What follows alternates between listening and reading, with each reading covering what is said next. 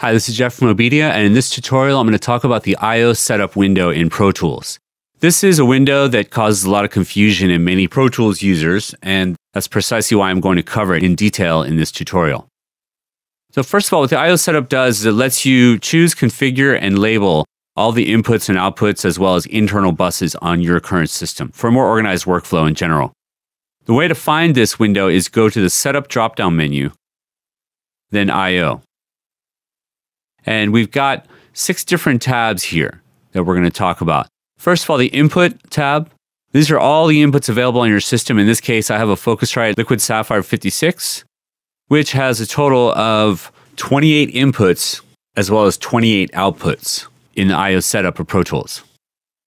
So in case you have a situation where none of these things make sense, you've got a session from someone else and it's showing their I/O, you can easily just select the bottom output, shift-click the top one, and hit Delete Path.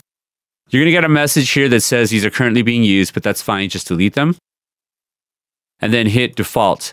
And this will show the exact inputs for your particular system.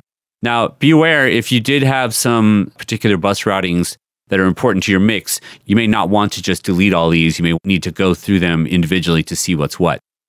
You can, of course, just build your I/O one path at a time, and you would just do this in the I/O setup utilizing the available paths that your interface provides.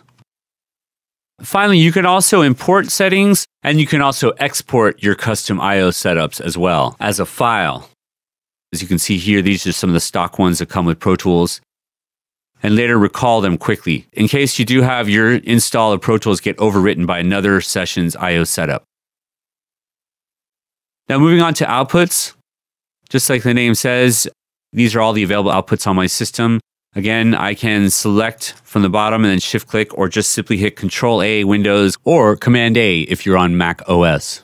Just select them all, delete, and then hit Default to refresh my settings. The next tab over is the Bus tab. This lets you create and edit internal mix buses and output buses.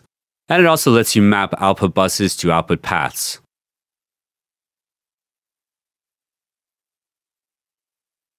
The next page we'll check out is the Insert page. This one lets you create and edit hardware insert signal paths for the Pro Tools mixer. In other words, you can go ahead and route audio through any external device connected to parallel inputs and outputs of your audio interface, thereby letting you process audio from that hardware in real time and print it to a track. This is very useful if you're going to be moving from studio to studio and they don't have the same equipment in each facility. So what you basically do is just print the outputs of those inserted hardware effects processors. Next, we have the mic preamps page. This helps you configure any Avid pre units that you have. This is a 8-channel mic pre or any other 8-channel mic pre that allows you to map its inputs via MIDI. Finally, we've got the hardware insert delay compensation page. This page lets you compensate for any delay or latency that might come up in your system when using external hardware devices such as an effects unit or even a MIDI sound module, if that's what you're using to create music. And to use it, you can set the amount of hardware insert delay in milliseconds for each device. These will then be used by Pro Tools' built-in delay compensation engine to timeline your input paths when the insert's in use and delay compensation is enabled. This has been a quick overview of the Pro Tools I/O setup window. I hope you find it useful when it comes time to configuring your system or particular sessions that you're working on. So this is Jeff from Obedia. Thanks for stopping by.